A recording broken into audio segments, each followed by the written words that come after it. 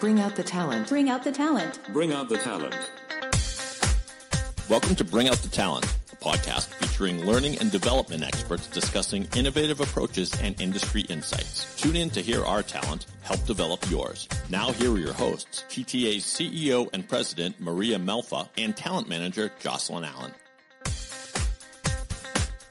Well, our dance moves have certainly got better since this morning. This morning, I don't even think we did any dance moves this morning. We did a light bop this morning. It was a little weird. But are you sure? Because based on David's reaction to the dancing, I feel like he doesn't think it was our best. And I just said, like, what's up? You got something to say? Or... As long as you're expressing yourself in whatever that was, then I celebrate it. Yeah, I celebrate that's what I thought. That's what I thought. Thank you so much. And just think, David's the one who picked out our intro music. So, yeah. And that's so a if decision you don't he's like regretted it, every day since. exactly, then you are to blame. And I have footage of you dancing, and I will use it if I need to. Oh boy! No. Oh, see, Already David, scarred me with my blooper reel. Yeah. So. when we're just giving him more stuff to add. Yeah, exactly. Oh boy. Hey, well, we're very excited for our topic and more excited for our guest, who is a long-term partner who we'll introduce in one moment. But let's get started. Where constant change is the only constant, the mastery of change management has become a cornerstone of organizational success and resilience. A recent McKinsey report highlights that 73% of organizations fail to achieve substantial returns on their change management investments, highlighting the complexity and necessity of leading effectively through transitions. In this episode, we are welcomed again by our longtime TTA partner, Joe Jordan. Joe is an accomplished speaker, trainer, author, business advisor, master Tupperware distributor. Joe has spent over 30 years helping companies around the world accelerate business transformation and enhance individual performance. And guess which one was not true in there? The leadership. No, it was the Tupperware. If this was the TTA 10, I'd be failing. Okay. Joe has worked with many of the Fortune 100 companies and has worked with different companies from all industries such as AT&T, Dell, IKEA, KPMG, McKinsey, and Microsoft, just to name a few. Joe will share his expert insights on leadership development, critical thinking, change management, communication, equipping us with knowledge to navigate our organizations through the challenging yet rewarding process of change. Welcome, Joe. Thank you, Maria and Jocelyn and David. It's a privilege to be with you today. It's been looking forward to this for a long time. We have too. It's about time you join us. You were afraid, but we're glad to have you. No, thanks. I finally got on your dance card. I'm glad for that. Yes, absolutely. So, Joe, with over 30 years of experience that you have helping companies with their business transformations, what would you say are some of the key components of a change management strategy that you found essential for the success of creating these business transformations? Yeah. I've had the wonderful privilege of being part of some change management experiences that were immensely successful and the kind of things you look back on with great gratitude that you got to be part of it. And I've been part of a few that didn't go quite as planned, Jocelyn. And I think, and this sounds sort of almost cliche-ish, yet it is true. Number one thing that I think is critical in a change management process that has to be led from the top. And I don't mean kind of sort of from the top. I mean from the top. Meaning, if we really want to lead change in an organization, the CEO or senior most person champions it. They are the person who makes sure, that doesn't necessarily tie to it directly, but they're making sure things are getting implemented. If there are questions, they're making sure they're getting handled. And there's no question in anyone's mind that this is something they are driving. I had the wonderful privilege just last week, I think I was with a large apparel organization and had 100 of their leaders, I think thereabouts, in a training program for about 4 hours. As is typical the case, the CEO got up, she introduced, or the brand manager or brand president, I should say, we can correct that. Brand president got up and she introduced the program, as often they do the case. And then instead of leaving, she sat down at a table. She participated in the discussion. She took notes. She commented during the workshop. And there was absolutely no question in anyone's mind that what they were doing there that day she cared about. That's change management that works, where she's not coming in, okay, folks, I think this is really important, but I have more important things to do, that they're leading it from the top. Number two is, and Harvard mentions this, and I had a great article called Transformations That Work in their last issue. And they were talking about some of the same things you used in the introduction, Maria. And they found there that it's critical that you prioritize the energy that's required for it, that you make sure you've got the energy to do it and that energy doesn't get diluted. I worked last year with an organization, joined them in January to do a strategic planning session to help them identify what are the 4 things we have to do to make it this year. So we identified it, got those nailed down, everything was on track. Then the CEO and his leadership team met 7 months later and they asked me to join them.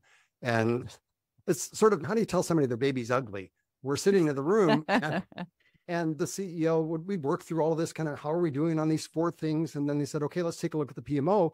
The guy who managed the PMO gets up and they still had 30 projects in flight in their project management office. And I'm going, you can't have 4 things you got to fix and 30 things you're still messing around. You've got to prioritize the energy. So that's the third one. And then I think probably the second one, the most important thing that it gets forgotten in this process is that leaders must maintain the expectation and the pressure on the organization until the change is realized.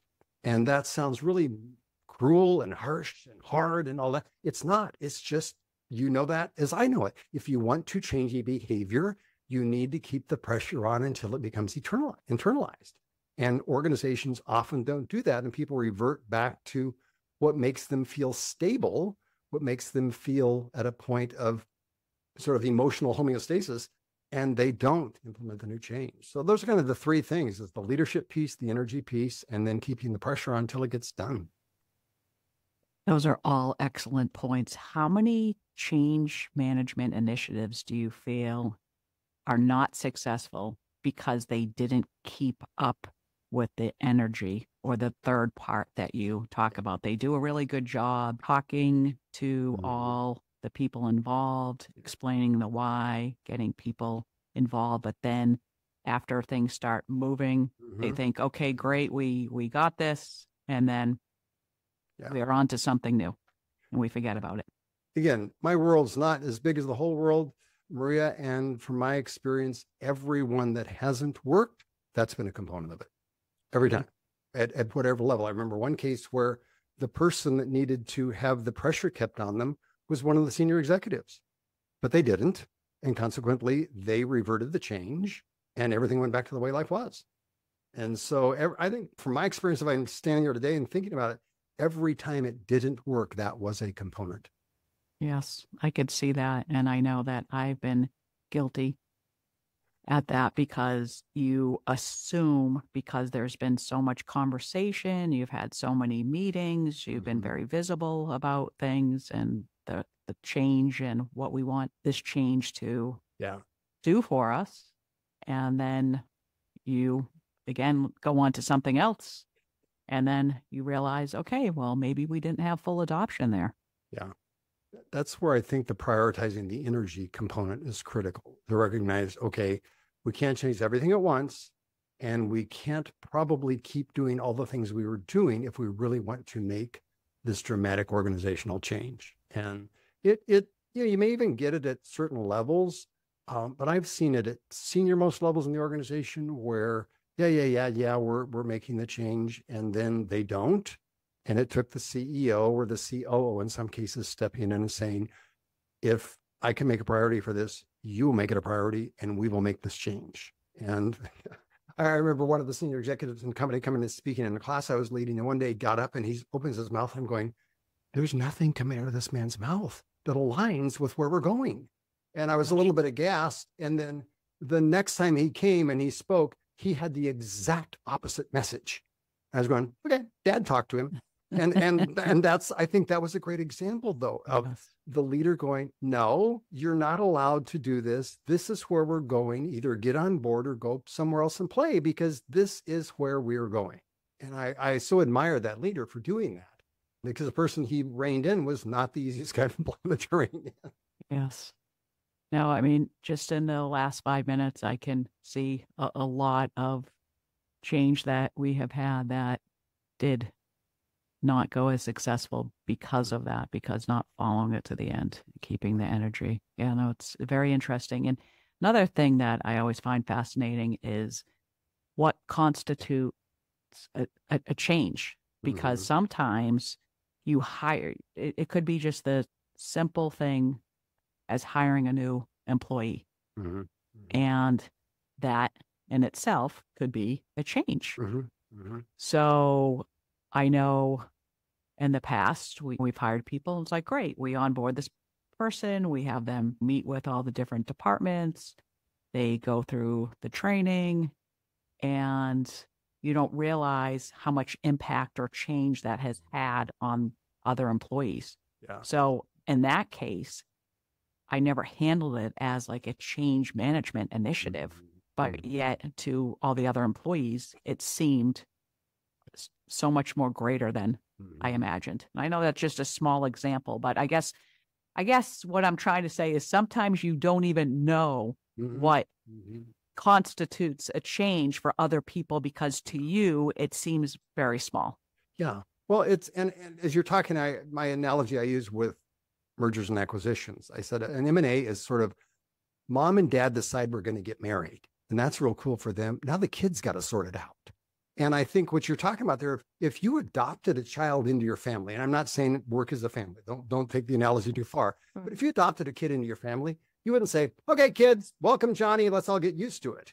There'd be some real exerted effort on how we're going to integrate this dude into this system that we have. And that's exactly what happens every time you make a hire. You're integrating another entity into an established system, and that rocks it at a lot of different levels.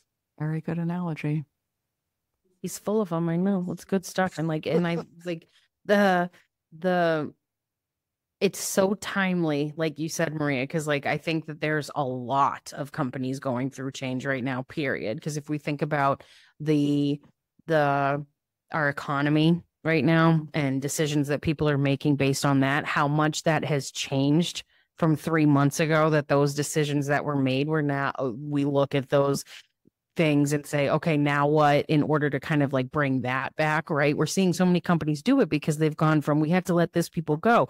Do we need contractors? Do we backfill somebody permanent? Do we do this? Do we upstand a new leadership program at this time because we lost this person because of A? Like, you're right. That one simple thing that is just, oh, we have one person who got promoted, so now we need to fill their position. That's a change. And that could be a very dramatic one at that, but you don't realize it until you realize that, oh, putting this person who was an individual contributor into a leadership role and now replacing this with a completely different individual contributor, and we move them up because they were so successful. So in order to make this successful and all work, this person has to be as good as they were. Like, how is that? That's not simple at all. Yeah. Nothing simple about that. And it's right. You have to understand that that's what it means. Because again, if every little thing is considered a change and has such an impact, do you need to have change management for every single decision you make? We wouldn't have time. Yeah. It's interesting. And again, it comes down to the extent that you invest in. It's just the recognition of, again, I talk about that in change management program, is that we by nature, our body seeks a level of equilibrium and homeostasis. So if the room gets hot, you're going to start perspiring. If the room gets cold, you're going to start shivering. Your body's just designed to create that equilibrium for you. Our emotional systems are designed to do the same. And so you institute a change in my world, I'm naturally going to try to find ways to stabilize that consciously or unconsciously. And the fastest, easiest way I can stabilize is resist your change. I think just don't let it happen to me. I loved when I was in one organization, I shouldn't say loved, I hated it, but I smile into it, that I remember calling someone's voicemail a year after we were acquired by another company. and their voicemail said, "Hi, this is so-and-so still at," and they said the name of the former company, which to me is that wonderful phrase of just because everything's different doesn't mean anything changed. They just continue to stay where they are. That's how they created stability for themselves. It is funny though, because those little things could be, is it that they were like, oh, just don't worry about it, it doesn't matter, or is it that they're not thinking about it, right? Both of which are things that you deal with when you're learning about change management and addressing that issue at hand. Like, what are the things that you're not thinking about, and what are the things that people aren't doing because they seem so small and therefore not impactful? But if you're an organization of 5,000 people and all but 75 people kept their signature the same, Yes. right? We have a problem here, or whatever it is, the voicemail that you were talking about. Yeah, it can be a little thing can become a big thing. We see it happen all the time. Mhm. Yes, we certainly have done a lot of large change management initiatives after M&A for like a technology implementation. And those are very obvious. I guess what we're talking about right now Mhm. is these little changes that you don't realize have so much of an impact. I guess we're talking about all of it, but to me, it's always interesting because I've, again, noticed in these 30 years that sometimes I haven't made it a priority to figure out a clear plan on these small initiatives. Yeah, it's as we know, life is. I wrote something recently on LinkedIn that someone taught me early in my career: duties never conflict, and that sounded so good and it sounded so cool, and I quoted that, and I and then I realized as I grew up, I have duties that furiously conflict in my life. Like all the time. I'm a husband, I'm a father, I'm a friend, I'm a business owner, and those things are colliding like atoms every day in my life. And I think that's where the change thing comes in. Where I'm going, okay, these are going to keep colliding. Which one am I going to let collide over quietly in the corner so I can make these other two hit and have atomic fusion or whatever, and out of it create the dynamic thing we're trying to accomplish. Right. So there's a lot of crucial components when we talk about change management, is because we talk about these big things, the things that are maybe a bit more clear as you talk about, okay, I need change management. I'm recognizing that there's a lot of things happening right now and I need some help controlling it. Yeah. But what about once you figure that out, or once you recognize that this is something that you want to pursue, there's so many other layers to it. And you need to ensure that you are getting what you need in all those crucial phases in order to move forward. So like one of those things is always for us when we are looking at change management, it's buy-in, right? It's stakeholder buy-in. It's meeting with them and addressing the change with them and getting their perspective. But then it's also everybody else at the organization. What do the employees think? What do they know about the change? So like, what are some techniques that you have found have been really successful in getting that information, getting that buy-in, and making sure that the crucial points from stakeholders through to frontline, that everybody's bought in and understanding what's about to happen? I think there's 3 principles that I use to guide that. Let me hit those and then I'll talk specifically, if I could, Jocelyn. 3 principles that kind of guide me continuously around this change thing is, number 1, remembering people embrace change at whatever level when their discomfort with the current situation exceeds their fear of change. So I have to make the current environment uncomfortable enough so that you want to embrace the change. Our doctors do that. Our coaches do that. So I have to make it uncomfortable enough so you want to embrace change. And number 2 is, we need to, as we're engaging people, never underestimate a person's ability to resist and avoid a greatly needed change. So we know that in our personal lives, we have this wonderful way of avoiding something we know we don't want to do. And the 3rd thing that I've discovered is people generally don't stop a behavior until you help them release the need for the behavior. Because none of us do anything unless we think it gets us to a better spot than we were in before we did it. And so if people are resisting change, or people are doing things counter to where we're trying to go at whatever level, board level on down, organization, I think fundamental to that is help them recognize this behavior no longer gets me where I thought it was getting me. So alleviate their need for the behavior. At a senior level, board level, again, I think we have to make the case for the impact on the business drivers. And if we can't, then I think the board and senior leaders have every reason in the world to push back. If you can't tell me how it's going to help us generate cash, how it's going to increase profitability, how it's a better use of our assets, it's going to help us grow the business or be a better use of our people assets, then if I can be very crass at a board level, don't bother me with it, because that's what we're here to do. And I think organizations need to recognize, back to that prioritization, there are 5 things that determine our success. And I just rattled them off. If it's not going to affect those, we're going to have a very difficult time engaging the board and senior leaders, because if they're doing their jobs, that's what they care about. As we look at people across the organization, I think that's where we need it to move it to a very personal level, where we help folks recognize how it's going to help them achieve their personal, professional goals, help them recognize how the change will genuinely create greater opportunities for them. And if we can make that connection, I think candidly, okay, if we can't make that connection, if it's not going to, then maybe they won't fit the new world. There have been more than one time in my life where I've had to sit down and say, okay, have I outlived my usefulness to this organization? Now, that's not a poor me thing. That's not a, oh my gosh, what did I do wrong? It's just simply recognizing I fit this organization at a point in time. Do I fit it where it is now? Do I fit it where it's going to be in the next 1 year, 2 year, 5 years? And I think that's the reality for people. I was doing a program with a sort of a strategic planning session with an organization recently, and there were people in the room that candidly, I'm not sure will fit who the organization is becoming. So we can help them see where there's opportunities. And if they don't want to embrace the new identity of what their role is going to be in the new world, I then think our best thing and nicest thing and most gracious thing we can do is help them find a new opportunity somewhere where they can bring value. So I think at the senior level, it's the business drivers. At a lower level, it's more personal connection.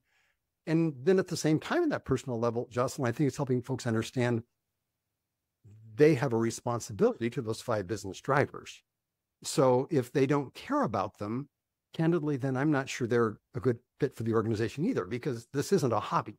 We are here to generate cash, to be profitable, to grow the business, to manage our assets and take care of our people. That's the game that we're in. So connecting at a personal level, yes, and not though at the personal level where we're so concerned about that they fail to realize that you have to really contribute to what we're trying to do, or this isn't going to be a good match for us long term. So that can sound really crass and unkind, and I hope it doesn't sound like I'm lacking compassion. It's just the reality. Not at all. I know exactly what you're talking about. I agree. Unfortunately, because we've had good employees that we've had to part ways with because they were not on board. And for whatever reason, I think more so because it was taking more time for them to understand and to learn new things, and they just didn't want to do it. So I certainly understand what you're saying, but the problem is if you don't decide to part ways, obviously on a good note, then it will affect the rest of the company and bring morale down and other people not getting on board. So it's a hard but necessary decision. I think there are 5 questions, Maria, that we've got to be able to answer. So if I'm going to lead change at any point along the way, and you say, Joe, why is this going on? I need to be able to say, Maria, we're making this change because, and I tell you, when it's complete, the change is going to result in, and I talk about those business drivers, the opportunity for you, whatever. And I say the change is necessary because, and I give you that clear picture, and I'm able to say, now what this means for you is this. And if we don't do it, this is what's going to happen. And I think those 5 questions are really fundamental. And if I'm a leader in an organization, I ought to kind of have those 5 and the answers to them going through my mind. And they're going to change as the change process evolves. They will change a little bit. That's okay. They're going to evolve as well. I just think we're story people and we live on stories. So I need to have the story of change running off my lips at any turn. So if you catch me in the hallway at any time, you say, Joe, what's going on? Bang, bang, bang, bang, bang. I can walk through the 5 dimensions of that and give you the answer. And I agree with Maria where she said that it wasn't all that harsh. I think that maybe when you just look at it kind of on paper, like those words, it's like, oh, wow, that was a lot, Joe, right? But at the end of the day, and maybe I'll even make it more dramatic for you, right? It's like do we think about the good of the masses or the good of the one? You know what I mean? Like, what's the reason why we're hesitating if that's what it is at that point in time where we've had we've talked about those 5 points, and this person still isn't on board for either the reasons that Maria mentioned, right? Like that change takes time. And so are they investing the time, or do they care? Do they not understand? Like, what is the reason, right? But are we essentially like feeling bad and then saying like, it's really harsh for somebody who is a really good person who could do well to like say, this isn't the right fit for you anymore because you're not on board with me. But it's really like you're holding back that individual for maybe finding something better for themselves if this isn't their vision. But 2, you're also letting your organization succumb to the one individual. And that's like a recipe for failure. You can't it doesn't make sense to do it any other way. And I think people as individuals do realize that too, because on the other side of that type of a decision, people can digest it and understand that it is for the betterment of everybody. That's not always a lower performing person. To your point, I was in an organization a number of years ago, earlier in my career, where we were doing a massive organizational cultural change and all the right kinds of things where we're going, yes, we want to grow, we want to perform, and we want you to have a life. And we don't want you living here day in and day out and night and morning and everything else. One of our top performing managers in the company, so top seller, top manager, one of our most prominent offices, refused to get on board with this, would not make the change. And she was transitioned out of the organization. So we're not talking about taking somebody deep in the bowels of the company who doesn't get on board. We're taking, and I admired this CEO immensely for she said, no, you may be one of the best performing people in the company. Well, it's not who we are anymore. And if you can't make this change, it ain't going to work for us. And she transitioned her out of the company. Sometimes it's just a necessary thing to happen. And you're right. All of the credit goes to the leaders who are being actual leaders. And showing the rest of their organization that this is real and I want to make change for good. And then that includes what may need to happen because of it. People listening to this are going to say, okay, this Jordan guy is like the TTA Axeman. He's just going to change the course of the sprint so they don't think that Jordan's just out. I'm sure everybody can today relate. Is TTA's Grim Reaper, Joe Jordan. No, I'm sure most people that listen to this can relate. Yeah, but then that's the other thing too. Like we like to talk about the hard stuff. Like I used to make this joke a couple episodes ago where I'd be like, I'll be the devil's advocate now, because we would talk about all the wonderful things that like change management can do, which is what we're getting towards, right? But it doesn't come without people who are listening surely going, okay, yeah, in your dream world, that's how it works, right? But here's what I got going on at my place, and how the heck do you expect me to even get started with that? We got to talk about all of it, because it's like change is the hardest thing. Like we talked about in the beginning, it's not even necessarily have to be the central focus of what you're doing. Like I want my people to learn about change management. So that's the topic of the day. It's based on a change that you're making and you need to manage it around it. So by the time you get to it, it's already happening, right? So whether it happens successfully or it takes a lot of time to get through it, it is the one thing that's always around us that people need to learn to either get on board with or move on from based on whatever is best for them. And that's like the them includes individuals, and a them is a company too. Yeah. Yes, exactly. Right. Absolutely. Joe, can you give us some practical advice on how leaders can keep the communication clear, keep motivation going throughout the process? I think one of the things that I've found, Maria, is during a time of change, you cannot over communicate. It's impossible to say too much. The reason is if I don't tell you what's going on, your brain's going to make it up. And then when I finally do get around to telling you what's going on, I've got to dislodge your version of reality, because your brain's not going to tell you something that's not true. And so now I've got to convince you what I'm telling you is the truth, not what your brain made up about the situation. So the communication, I think, has to be transparent, meaning we tell the truth at all times. At the same time, that doesn't mean we have to tell everyone everything we know about everything all the way along. You can't. During a merger and acquisition, we just can't disclose everything. There's, especially in a public company or something like that.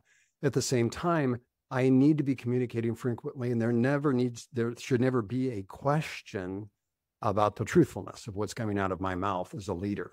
I think one of the ways that leaders can really empower that process, and I've seen that done in 2 different organizations I've had the privilege of being part of, and that is, this sounds like I'm singing to the choir at this moment, but I think it's true, and that is use training as a voice to the change. I've seen that done very, very successfully in 2 organizations where one, it was a smaller company. We built what we were trying to do from a change standpoint into our training courses. Another organization where it was a much larger organization and massive change effort going on, where again, the CEO we did a 4-day executive leadership program, and people were immersed in understanding, know that you were kind of free to do what you wanted to up to this point. That's no longer scalable. This is who we're becoming. This is how we're going to operate. And so there was a huge investment.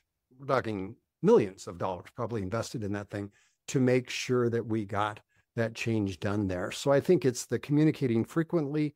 And one of the easiest ways is just use the normal processes, the ways we operate, training, et cetera, to communicate and facilitate that change. I think whether it's a blog or podcast or whatever company uses, help folks begin to see it's working.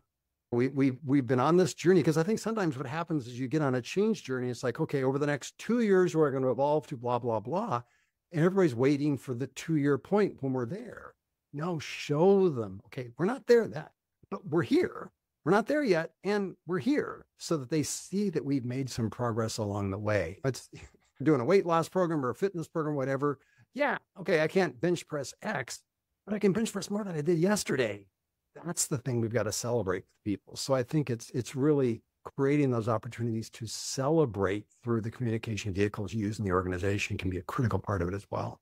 Here to that. I think that communicating even the small changes, right? Like you just said, like my goal might be to bench press 300, but I started at 200 and now I'm at 210, right? Like that's progress. Like I think that people in any scenario forget to check their progress versus being like, okay, I'm not at the end result yet. I'm not there. And it's kind of like the least important part to me. Yeah. Right. Because like, is the end goal going to be the same once you start getting into it and seeing what results from the change? Maybe not.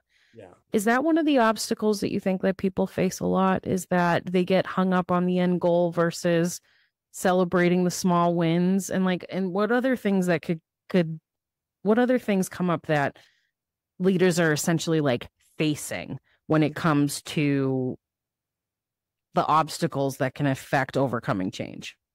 I think you're right on with the first one, Jocelyn, is helping folks realize we're making progress. We aren't there. We're making progress. No, we're not the market dominator that we want to be. And we're also not the little kid getting pushed around on the playground anymore. And so helping folks recognize that difference.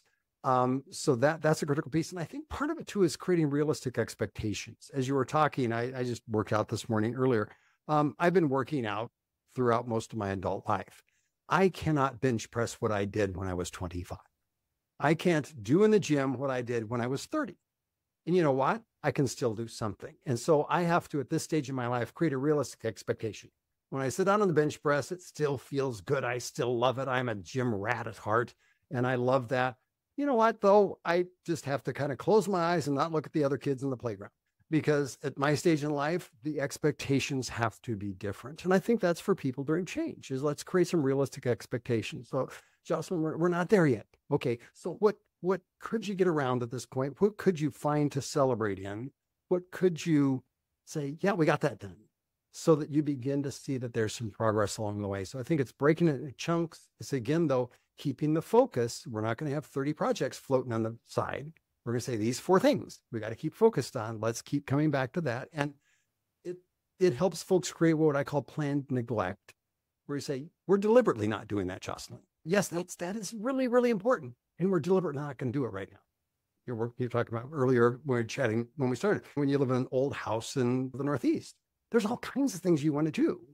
And there's things you got to do and things we're going to do. And some of them are going to do 5 years from now. And that's what I think you need to help folks do along the way. But I think if you implement without leading, you put too much on people at one time, you don't underscore to critical things. And I think one of the pieces that really can help us get through those obstacles, and it's another piece I've seen over the years, is my experience is if you don't underscore what's not changing, it makes it much harder to embrace what is. In other words, keep bringing people back to, Jocelyn, our vision, our mission, our values, the principles that guide us. We haven't messed with any of that. That's all still here. We are still who we are. We just have to adapt to survive. And I keep bringing people back to the principles and the vision and the mission and all of those things that aren't changing. Then you can let go of the way we've worked. And my experience is if I don't anchor you in those things, you're going to fight the other because that's all you got. If I don't show the principles and the values and all that, then all you have is the method. And that's where you're going to resist it, because that's as good as our vision and values to you, because that's all you see that there is. But if I can bring you to the bigger thing, then you can let folks see it. And I think one of the other obstacles is just simply not practicing what we're asking people to do. People have incredible hypocrisy meters in offices and companies, and especially the newer workforce.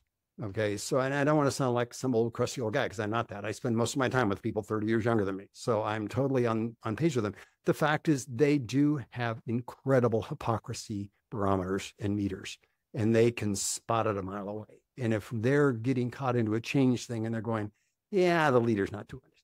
Yeah, my leader's not doing it. Yeah, somewhere else across the organization, they're really not having to do that. It's not going to happen, because they don't care if you don't like them. They don't care if you're not applauding them, because they're self-actualized enough that, okay, you want me to do this, but you're not doing it. I'm not going to get on board with that.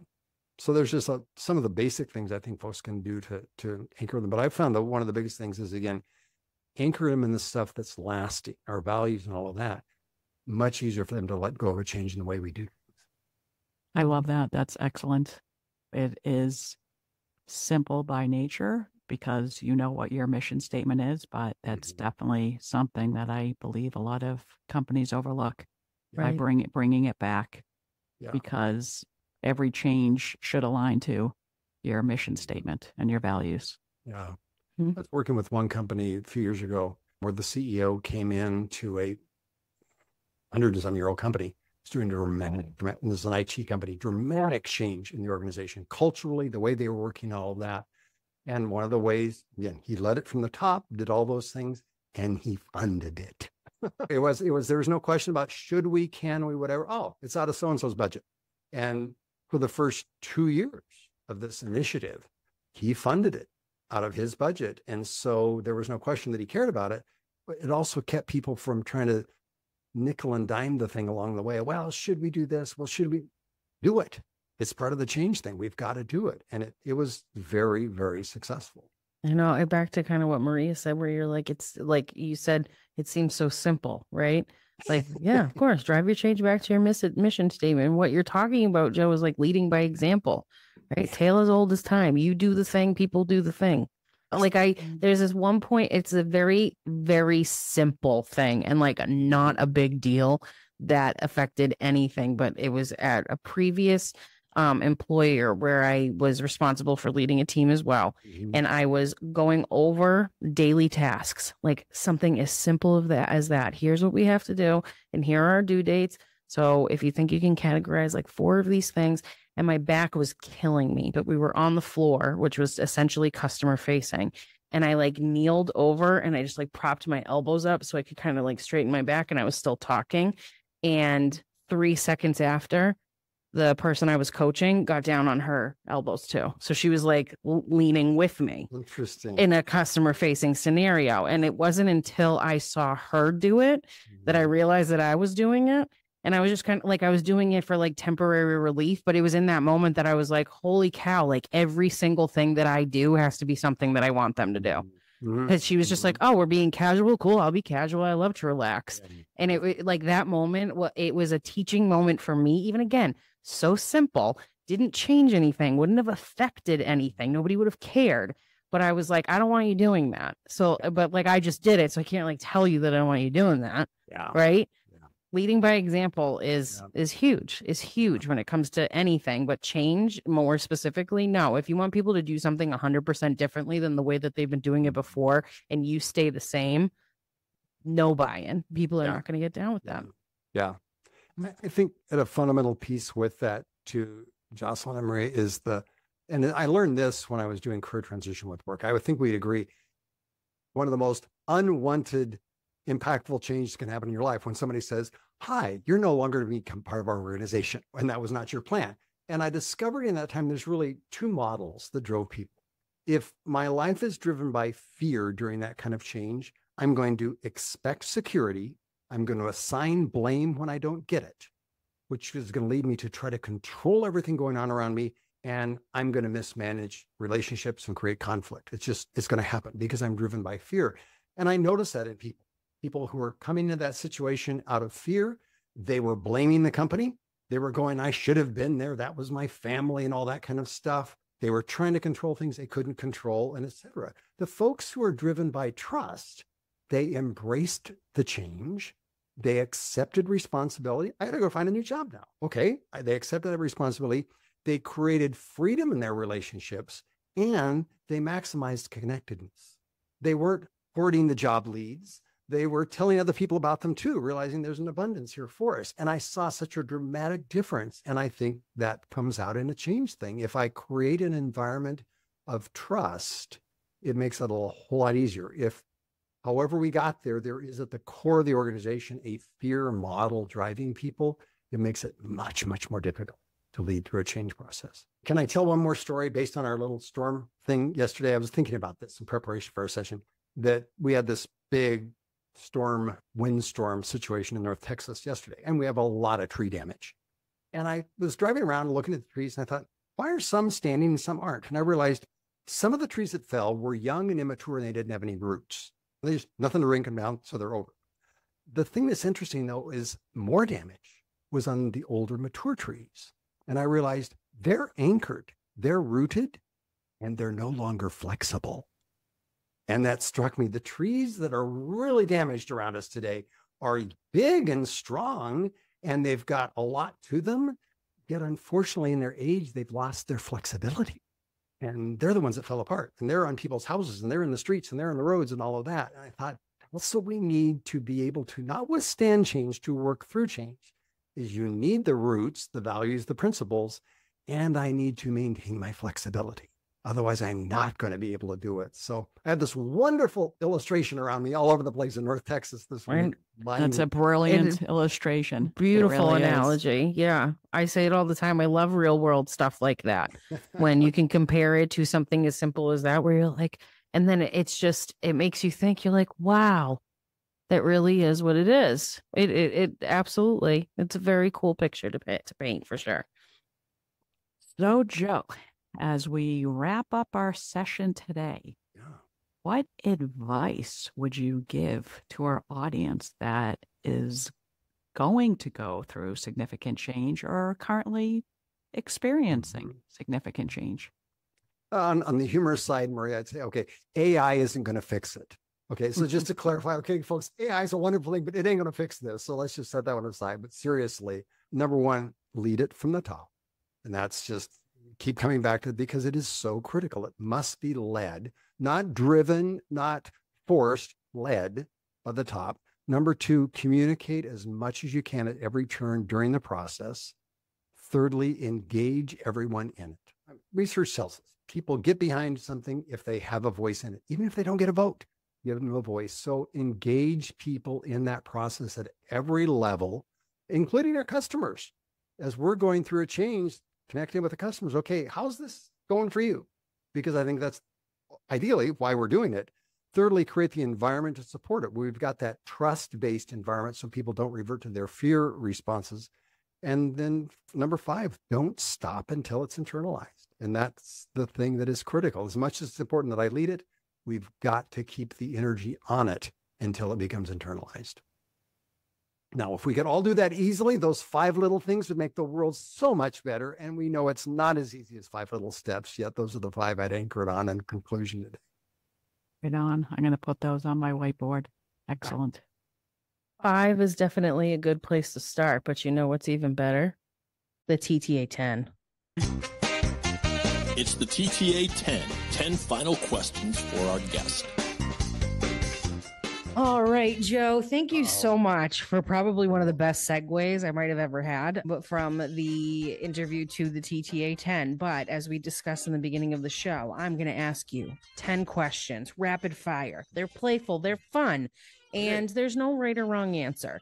We just want you to answer instinctively because it adds a playful aspect to the podcast and lets the guests get to know you a little bit better.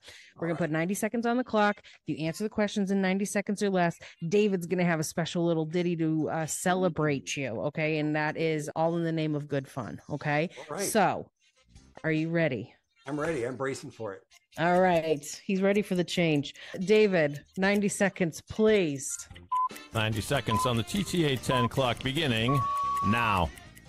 Joe, if you could trade lives with anyone for a single day to experience it, who would it be? Oh my gosh. Jules Verne, because he flew all over the place. And I love hot air balloons. What is 6 plus 2? 8. What's one thing you'd love to be able to eliminate from your morning routine every day? My morning routine, probably drying my hair, because I find it's just, I always have this hair thing going on. If you were a plant, where would you get your nourishment from? Hydroponics. Okay. You have to give a TED talk on ice cream. What do you call it? One of my favorite things when it comes from a really good place. Old MacDonald had a farm, but what does New MacDonald have? AI. What's a phrase you wish had a definition in the dictionary? Phrase. Or a word. Or a word. Might be easier. I make up words. Fabulousness. Exactly. That's one of my new words. Fabulousness. Love Yes. it. What's your favorite breakfast food? Probably a form of protein. Gum or mints for fresh breath? Mince. Garden gnomes. Are they cute or creepy? Well, I probably should say they're cute because I'm Scandinavian, and many of them are supposed to be little elves and gnomes from Scandinavia, but I think most of them are creepy looking, actually. Okay. Thank you for your honesty, Joe. David, with that, we've asked 10 questions. What is the final clock? Adjusting for Jocelyn's nonsensical question about the dictionary, he comes in just under the 90-second threshold. Joe is a champion. Congratulations. Yay! And we do have a salute for you. And I know you are not a native of Texas, but you're a resident of Texas. And so the TTN machine has fired up a honky-tonk song to salute you, Joe. Let's take a listen. Oh my God. He's not from Texas, but he calls home Joe Jordan. Affection will stand alone. With humor and insight, he takes the stage with a bang. Joe gets set to engaging. He's more than a speaker, he's a guiding light.